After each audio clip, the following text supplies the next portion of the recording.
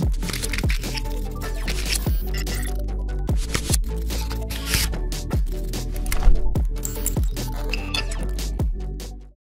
everyone, welcome to another episode of Trackcast. I'm your host, Rich Hanson. Today I have another PBA champion with me, PBA star Matt Sanders. Weather's a little choppy out here, it's getting windy. It's getting pretty rough. Yeah, I came to Indiana thinking I was gonna have some nice weather, but evidently that's not in the forecast today. But we're here today to show you a brand new ball, the Track Kinetic Obsidian. I'm excited for it. Yep, Obsidian's a black color. Everyone loves black bowling balls. It's kinetic. I don't think we can do wrong with this one. So we're here today inside Mike Alby's Arrowhead Bowl. I think it's about time we head inside before we get blown away. I think so. All right, the power goes out. Yeah, let's head in.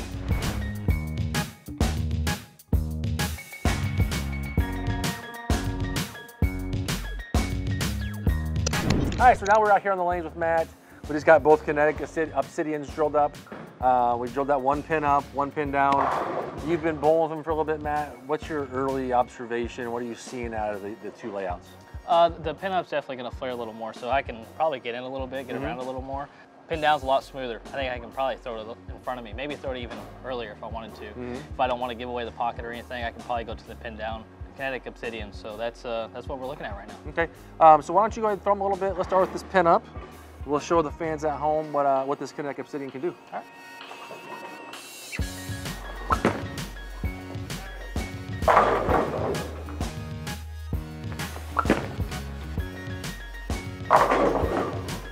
That was pretty good. Yeah, that one looked pretty good. That was really clean, very strong down lane.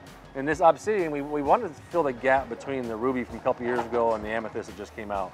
You know, the Amethyst is really good for when the lanes are medium. You guys want something clean, very angular. The Ruby was really good for controlling the front part of the lane, really good in the fresh back ends, fresh heads. This is really that ball that fits right perfectly in between those two. Definitely. I mean, there were some times where the Ruby just kind of picked up a little too early. So yeah. this is kind of a ball down from that. The Amethyst will probably be, I mean, if they're really burnt up, you can probably get around a little more. So this is kind of the middle ground, really. Yeah, this one's be a lot more versatile version of a Kinetic. You can use it more on the oil. You can chase the pattern in and keep chasing it going for you, going right. Go ahead and throw a couple more shots with that. Let's see what more we can see out of it.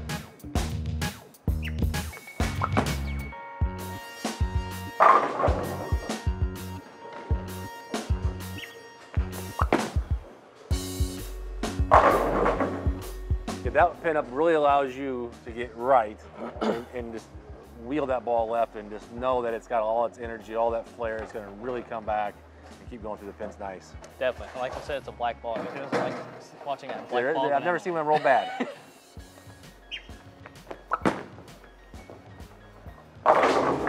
Oh. All right, so we see you're having to play a really big angle through the front because how strong that ball is off the break point because of that pin up. Let's see how we can smooth the reaction out with that pin down. All right, do you want me to stand in the same spot? Let's just try the first one there and see what it does. Spot? Okay.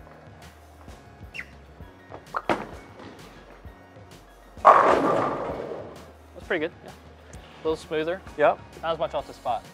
Yeah, definitely when it sees it, it wants to be.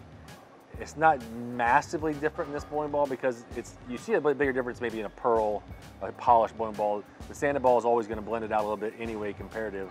But that pin down definitely is rounder off the break point, blends out the pattern. Still strong, still continuous. I think that one's going to allow you to chase it as that lane transitions. You're going to be able to keep chasing that ball more. Yeah, it probably shouldn't get too far offline compared to the other one. Yeah. It's going to flare a little less. Right, you'll be able to keep it, but it'll be, like I say, when it does move, it's just round and smooth and continuous. Go ahead and throw it again for us real quick. So we talked about the pin up versus pin down. The pin up's a lot more flare, the pin down's less flare. So you have a good separation in the lane. You're playing much deeper with the pin up. You're playing more closer to the friction with the pin down. Let's talk about a comparison like to some other products in the Track brand. One I can see a close comparison to would be the Triton Elite. Triton Elite is QR7, so it's quick response. It's symmetrical. This one's DR7, delayed response, asymmetrical. I really see that Triton Elite being smoother, rounder, more predictable. For sure. I think with this ball, if you want something just a little more down lane, this would be the ball to go to. Yeah. Like you said, the DR7 is a little more delayed, and like we said, it's asymmetric, so it's going to flip a little harder down lane. Yeah. So this is something compared to a Triton Elite. just a touch bigger than that. Yeah, and it's a really good comparison if you had the two, is to get out of a ball and go into a ball. It's a really good segue. They bounce, they play off each other very, very well. Your overall hook potential is probably very similar. It's just shape off the spot and how they continue down lane. You know, some other products compared to something like even like a Paradox Red. This is going to be a great step down from Paradox Red, because the Paradox Red is a high asymmetry, and it's got our new cover stock on the Prime ET, so that's a much more aggressive cover. This being a little bit older of a cover stock, being a little bit milder asymmetric, that's going to be a good step the other direction when you want something not as aggressive and not as much hook and oil. You see that playing that way for yourself? Definitely. I mean, I love the Paradox Black and the Paradox originally. So we had the Red Paradox, which that line is known to be really, really good. But sometimes, like I said, if I want to start left, being a left-hander, it can read the mid lane almost too much at times. Right. So we can ball down to this, and it will be the perfect resolution.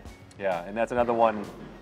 Like I say, this one be a little less flare potential. Really, you can see this being one of the first balls out of your bag, like you talked about earlier, because it is that little more predictable, a little bit more, especially the pin down, where you can play closer to the friction, and there's so many balls to ball up to when you want to move deeper in the oil. And then I'll say you can go to a Paradox Red, or you can go to that, pin up.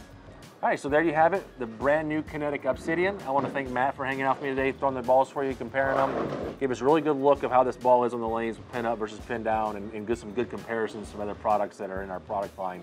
So you're looking for a brand new ball in the Kinetic line. It's the Kinetic Obsidian. Like I say, once again, it's going to be a little bit cleaner than the Ruby, but a little bit stronger over the Amethyst. Fits right in between those two.